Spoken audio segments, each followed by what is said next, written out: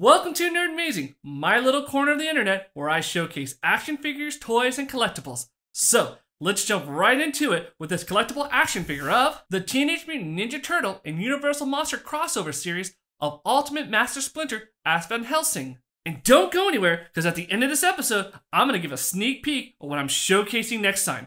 So, let's go ahead and check out the packaging box artwork first, followed by the action figure, here on Nerdmazing.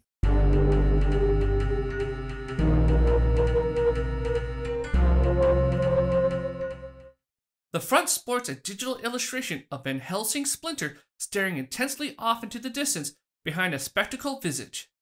Just below the image is Splinter's name with his crossover monster hunter name of Van Helsing that he is portraying. At the top you have Splinter on the right side and the proper line logos and action figure name on the left side. The right side shows logos and character images we have seen so far. The back side is awesome as always and still my favorite part of the packaging design with all the cool toy photography and themed sayings over this character. I noticed that they discuss him being a vampire hunter, which isn't the first time vampires were mentioned in this line. Check out the Leonardo as a Hunchback review episode to see my theory about NECA releasing a vampire character within this series. The left side shows logos and illustrations of some of the currently released Teenage Mutant Ninja Turtle action figures in this series line.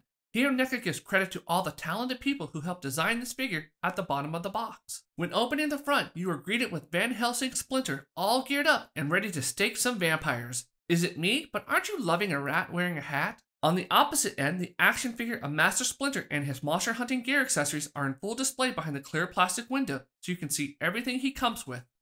So, let's go ahead and unbox this action figure now to check out everything. Here I have the packaging of Splinter as Van Helsing, ready to unbox, so let's go ahead and do that. As you can see, it's held together by a little bit of tape right there, so I'm going to go ahead and open up the flap like so, and just pull this figure out. So here we go. Nicely snug in a clamshell, as you can tell, and you get the figure, as well as the alternate head, and his accessories, as you can see, with alternate hands. He does actually come with a figure stand, as well as there is a little bit of banding on his torso, and the rat tail does come out from the back side of the packaging. Oh, you also get this other thing that's inside. Let me get it out in 1 second. It's going to be this art card that you can use for display if you wish to. Give it a little great graphic behind there. So, let me go ahead and get this figure ready to showcase. So here is the figure of Splinter as Van Helsing ready to check out. So let's go ahead and do that. First off, here is the front, the side, the back side, as well as the other side, the view from the top and the view from the bottom, and you see he has holes at his feet for the display stand. So let's go ahead and check out the articulation starting from the head and working our way down to the feet.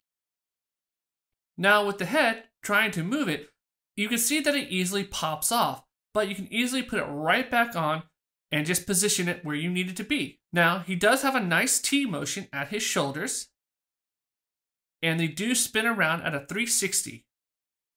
The elbows articulate in, giving a nice bend inwards.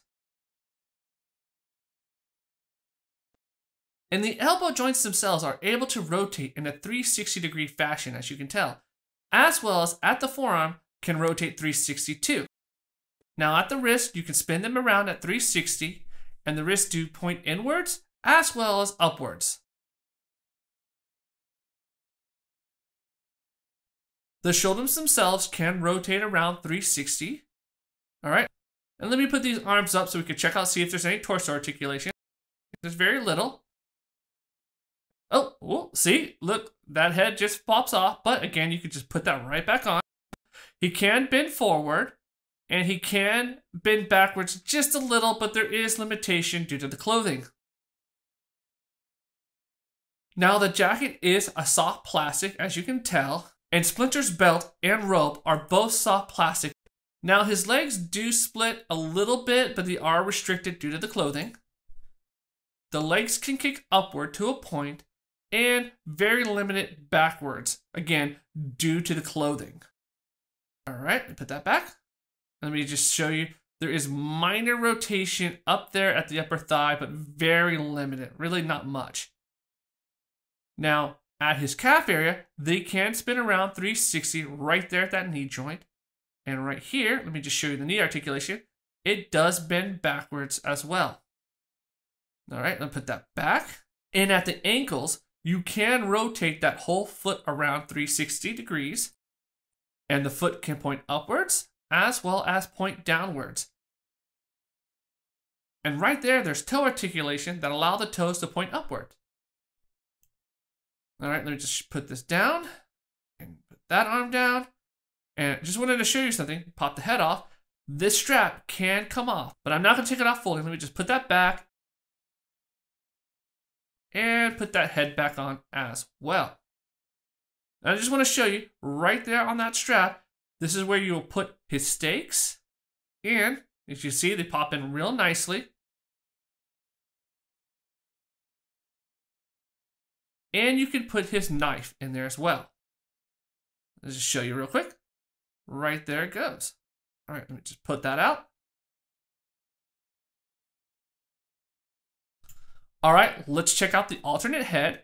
Here is his head without the hat, and just some gorgeous details. Love the glasses, how they did that, and the fur as well. All right. Let's check out these arrows. Just show you one of them. Really nicely done. Very nice, great sharp point. I love how they're individual as well. All right. He has some specialty arrows as well when hunting monsters. So he's got one that has garlic and another one with a very unique tip. I'm not 100% sure what that is, but really cool.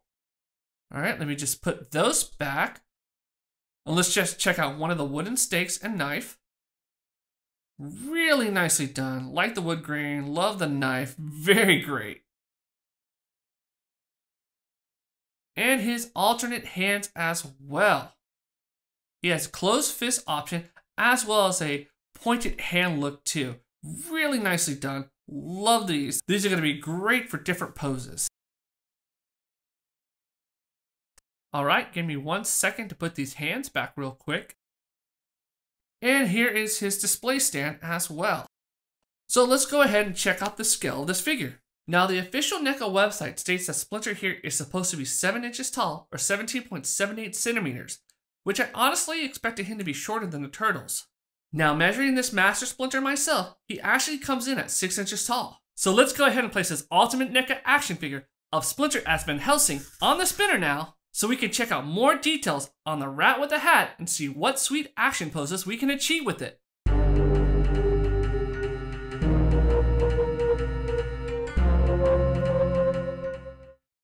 One of the first things that I noticed is the iconic Van Helsing face sculpt for Master Splinter wearing the brimmed hat and donning spectacles over his eyes.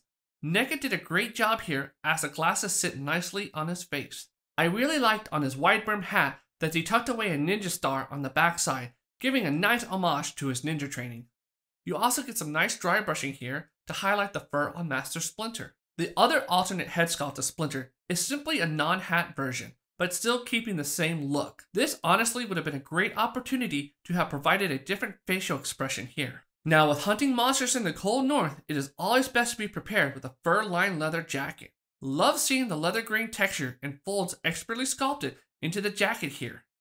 It's also very cool that they tucked in the scarf around his neck and underneath the jacket. Such a nice detail. They even added a bit of realism here by having the jacket being patchwork stitched and not to look like it was just created by one giant piece of leather. The backside has a nice split-tailed coat that really works well for this figure, allowing Splinter's tail to come out and not be hindered. It's also really cool that Splinter's tail is posable in a variety of different ways, being that it is bendable.